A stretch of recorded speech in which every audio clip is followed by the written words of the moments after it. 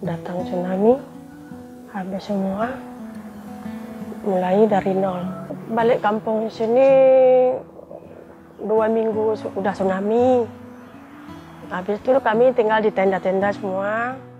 The 2004 tsunami was one of the deadliest natural disasters on record. When the tsunami struck, Hamida and her husband were visiting family outside of Banda Aceh. They returned to their village to find nothing left.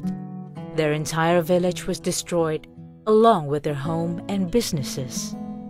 Sebelum tsunami, usaha saya seperti ini juga, kan? Habis itu ada toko satu lagi untuk pelosir.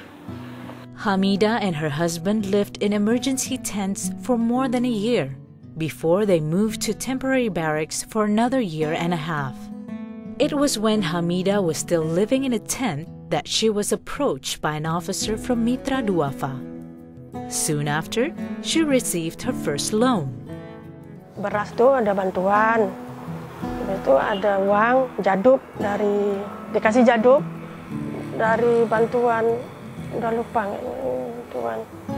Pokoknya satu bulan ada kasih duit 200, itu jaduk kan.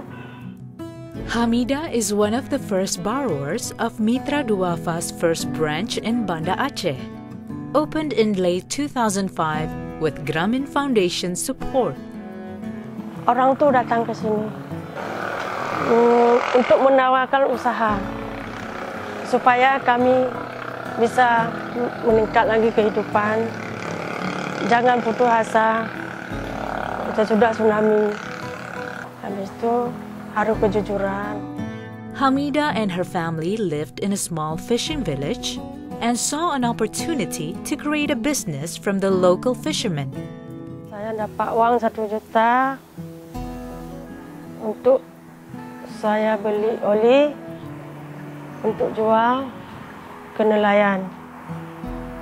With her first loan, Hamida set up her business just outside her tent, selling gasoline to fishermen heading out to sea.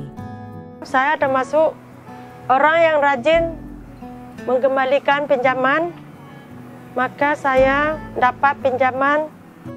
After 4 years of membership, Hamida has rebuilt her business and her family's life. She was selected as the leader of her loan circle, and with her 7th loan from Mitra Duafa, has bought the land next to her home and shop to expand her business and continue to provide for her family. Ya, kami buka usaha pertama kecil-kecilan, habis itu meningkat, udah jadi kayak gini. Udah begini.